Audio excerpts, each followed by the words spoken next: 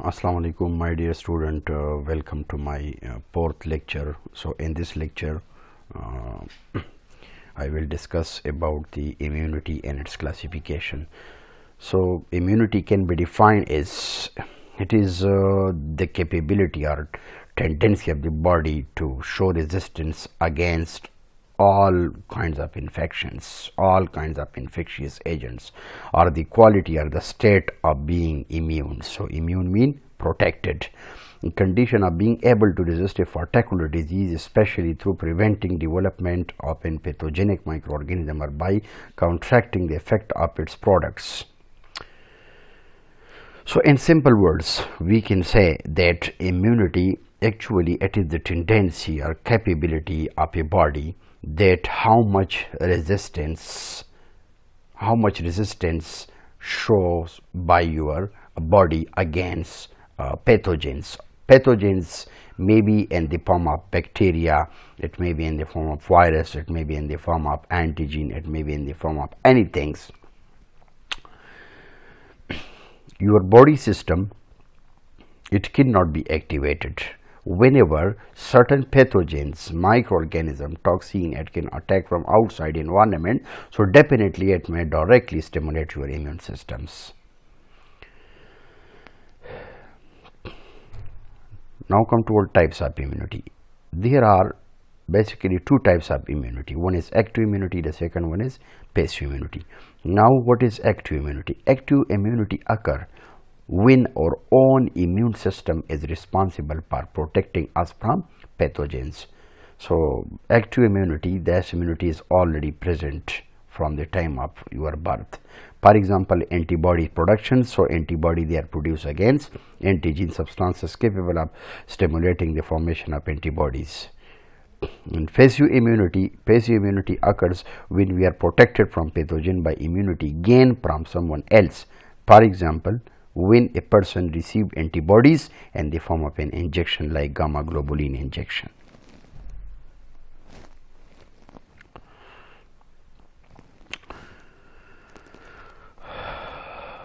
Now come towards in this slide we will talk about adaptive immunity. Now what is adaptive immunity? Adaptive immunity is further divided into two. One is naturally acquired immunity, one is artificially acquired immunity. Naturally acquired immunity is divided into two. One is active and the second one is passive, while the artificially acquired immunity, one is active and the second one is passive. Now what is active? Natural acquired active immunity. So in this type of immunity, the antigen enter in the body naturally and the body induces antibodies and especially lymphocytes. So it means that whenever the foreign particles or bodies in the form of antigen, so they can attack or they can enter in your body. So your body must produce a certain type of response, and that response may be in the form of antibodies, and these antibodies are produced against antigens, or it may be in the form of specialized lymphocytes. While in passive, naturally acquired immunity, so the antibodies are passed from mother to the fetus via placenta or the infant via the mother milk. So this is passive immunity. While in this case, artificially acquired immunity, the first one is active and the second one is in active artificially acquired immunity, the antigens are introduced and vaccines, for example, vaccine in the body produce antibodies and specialized lymphocytes is the case we have discussed here. Now in passive artificial acquired immunity, we are going to perform two. It means that in passive immunity there are free forms antibodies and immune serums which are already present, that are introduced by injections. Whenever we are going to inject something from outside immunity, that is called passive, and active immunity that is already present in your body from the time of your birth. This is the general classification of immunity. So in previous study, so in this lecture we have already that there are two types of immunity. One is active immunity and the second one is passive immunity, and then we have discussed about adaptive immunity. Now here in this is the general classification. This is of the immunity. So immunity can be classified into two categories. One is innate immunity and the second one is acquired immunity. So as we have already defined that the immunity, it is the tendency or capability of the body against infectious agents. So immunity, it may be innate, or you can say it may be called acquired. Innate immunity is also called inborn immunity, or it is also called instinctive immunity, you can say, from the time of the birth. And acquired immunity, it is called adaptive immunity. Innate immunity, innate means immunity from the time of birth. This immunity is present already from the time of birth, or you can say innate immunity. Innate immunity means it is further divided into three groups. One is specific, the second one is non-specific, and specific and non-specific. So the first one is specific. Specific innate immunity mean which are, you can say, specific, that type of immunity which are against specific antigens. So here we can involve a special type of antigen and a foreign body which can attack from outside environment.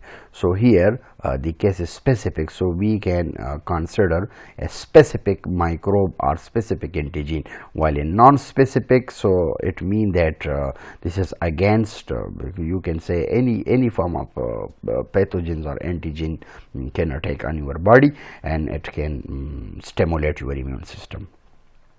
While in acquired immunity, it is divided into one is passive and the second one is active. So in passive, it is further divided into two. So passive, one is natural acquired immunity and the second one is artificial. While here in active, the one is this is passive and this is active adaptive immunity. It is divided into natural artificial. So in this case, in acquired passive immunity or adaptive immunity, the natural one can be defined as in natural immunity. It means that sometime from mother placental circulation to the fetus. So this is the natural form of immunity. Natural form of immunity mean how this immunity can be developed after whenever we are going to administer something from outside environment. In passive immunity, in artificial case, we are going to administration of the antitoxin or anti-sera immunoglobulins from the outside. These are artificials, not naturals. Now in this case, in case of active acquired immunity, one is natural. So the natural acquired immunity can be defined when the infection recovery as in actual disease, while in artificial, the immunization for an artificial active acquired immunity, immunization can be done in the form of vaccination. Further, I am going to explain the immunity classification, that immunity can be classified into two categories. One is innate immunity, the second one is acquired immunity. So innate immunity means the specific defense against specific pathogens, while in acquired immunity, this is non-specific defense. The innate immunity, it is further divided into two, that is called first line defense and this is called second line defense. So in first line defense, look at here, so it is further categorized into two. This is parts. The first one is physical barrier and the second one is chemical barrier. What is physical barrier? In physical barrier, for example, skin and mucous membrane. So let's suppose if we can take the example of epidermis, which is the outermost covering layer of the skin. So in this case, it means that skin show resistance against various kinds of pathogens. Skin can protect your body from all kinds of microorganisms. And mucous membrane, it come under the category of physical barrier. One is chemical barrier. So in chemical barrier, antimicrobial agents, substances in the body fluids such as saliva, mucus, tears and gastric juice, it come under the category of chemical barrier. While in second line defense, it is categorized into three groups. One is cellular defense, blood and lymphatic system, and molecular defense. While the cellular defense is further categorized into this one is phagocytosis, phagocytes neutrophil, basophil, eosinophil, and macrophages. Look at here, and then all these are, you can say, these are the subtype of white blood cells, which are also called mobile units of the body, and they are continuously in search. So with the help of phagocytosis, they can kill the microorganisms.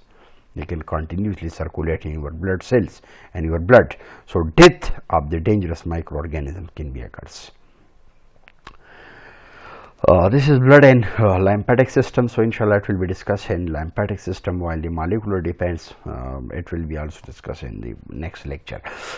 Acquired immunity, this is called non-specific defense or protections. So it involves the lymphocytes. This is called third line defense.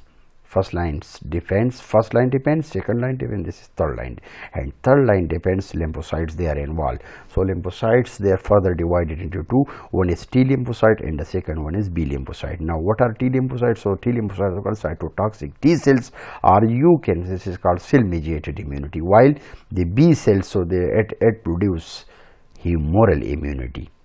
The B cells, you can say B lymphocyte, it produce humoral immunity, and T cells, so it produce cell mediated immunity, and T lymphocytes, they are also called cytotoxic T cells. So T cell produce cell mediated immunity and B cell produce humoral immunity. Cells produce antibody to fight foreign microorganism. So in this chapter we have already talked about the different types of immunity and how the immune system can show resistance against infections, and inshallah in my next lecture I will discuss about the antigen and antibody, that how these antigen can attack on your body and how it can activate your immune system, and how these how the antibody production there take place inside the body. Thank you so much for watching my lecture.